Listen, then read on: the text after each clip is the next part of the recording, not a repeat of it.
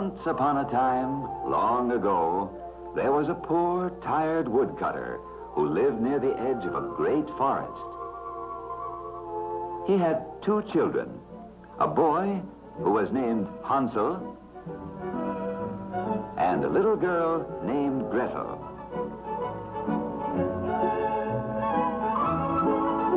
Although there was very little in the house to eat, Hansel and Gretel were happy children, for they were busy each day, keeping their father's house orderly and clean.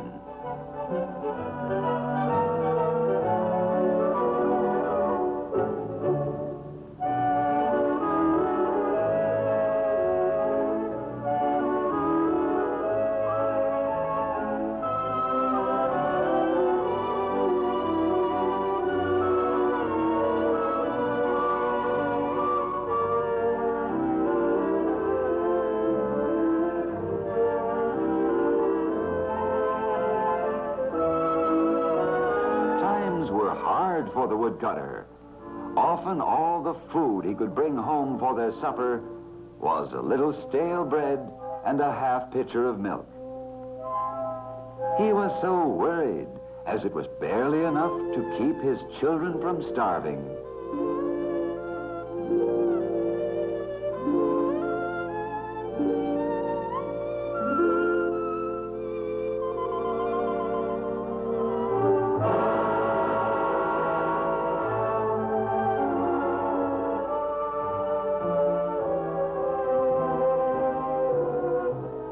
What is to become of us? Cried the poor woodcutter. Our last bit of food gone. Hansel knew that Gretel had not intended to break the pitcher nor spill the milk, and tried to comfort her. But he knew, too, how worried his father was and wanted to help him in some way. With the half loaf of stale bread under his arm, he took Gretel to the front porch, where he wanted to tell her about his plan to get food for their supper.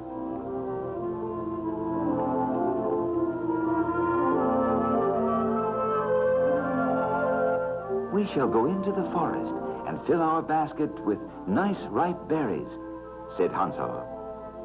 But Gretel was afraid. She thought they might get lost without their father. Hansel finally persuaded her to follow him, and the two children set out on their journey through the wood. Finally, Hansel began to break off pieces of bread and drop them along the path. See, Gretel, said Hansel, when our basket is filled with berries, we shall follow the trail of breadcrumbs back to our house.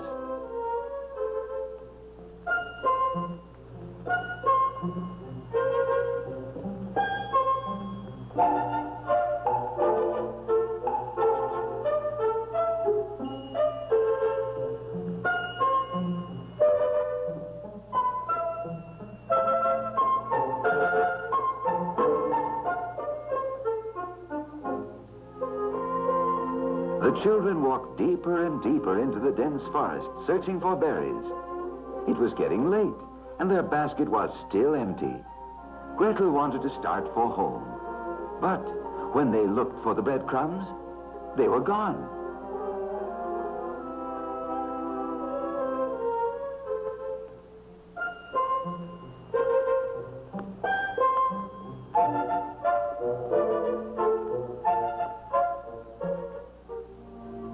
Don't be afraid, said Hansel. In the morning, we shall find our way home, somehow.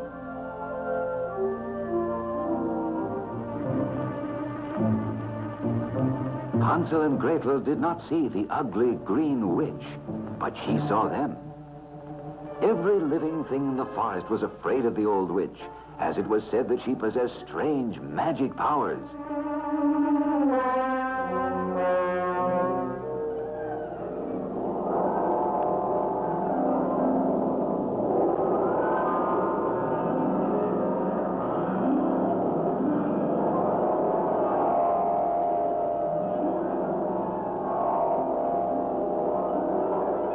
What a beautiful gingerbread house it was for two hungry children to find in the lonesome forest.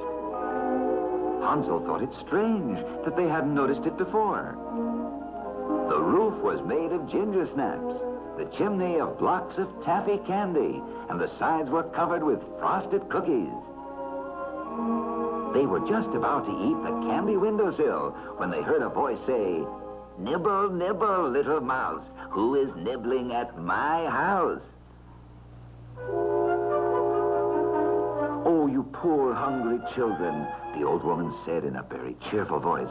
"I'm so glad you like my gingerbread house." Then she said in a more kindly voice than before, come inside, and I will give you something very nice to eat." Though the old witch was ugly and her face wrinkled and green, she spoke so pleasantly that the children trusted her.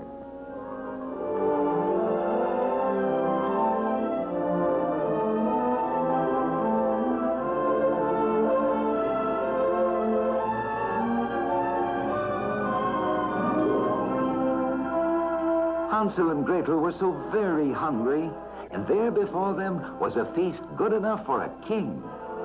The witch's table was spread with candies, puddings, sodas, and ice cream. Many more wonderful things than they had ever had at home.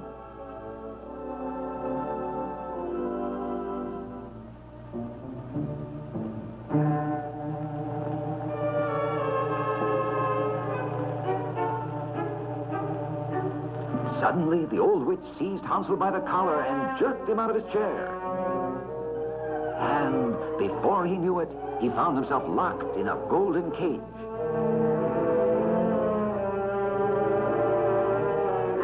Then she said to poor little Gretel, "Now you, child, put more wood on the fire. Go do as I say.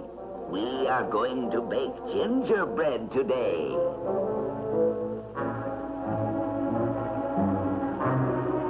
Gretel was very frightened, for she now understood what the old witch was planning to do. Poor Hansel was going to be baked into a gingerbread boy.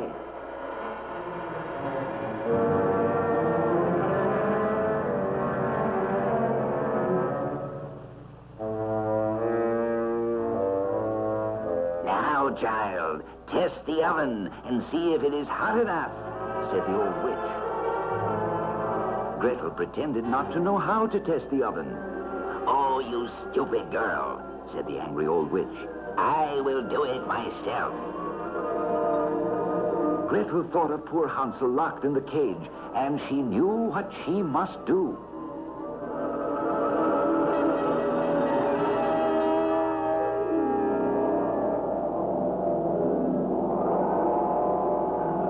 When the witch was destroyed, the enchantment of the gingerbread house was broken, and Hansel and Gretel were free.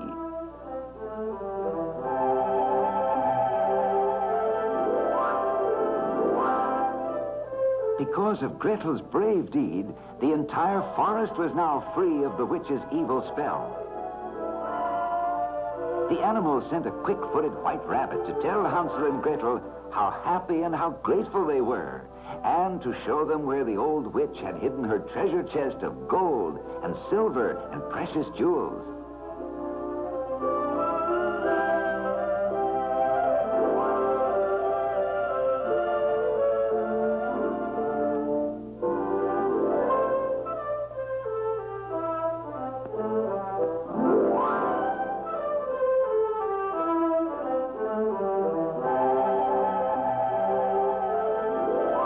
The woodcutter had been looking for his lost children and had almost given up hope when he found their basket.